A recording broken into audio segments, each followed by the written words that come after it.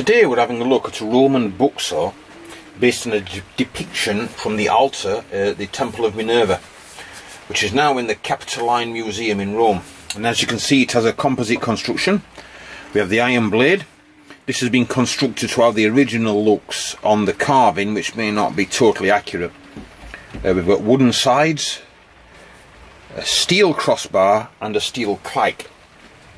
There is a similar find from Bucksaw and Crest in France, which has exactly the same configuration, but it has antler parts with a possible wooden crossbar and clyke.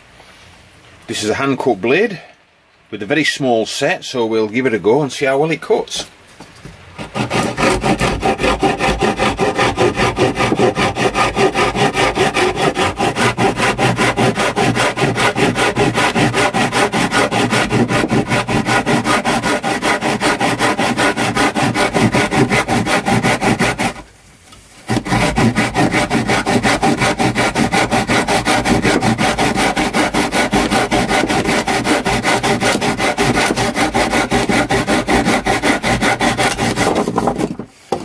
As you can see, it cuts quite well, even with a not a fantastic blade profile, and it's cut through that piece of larch quite easily.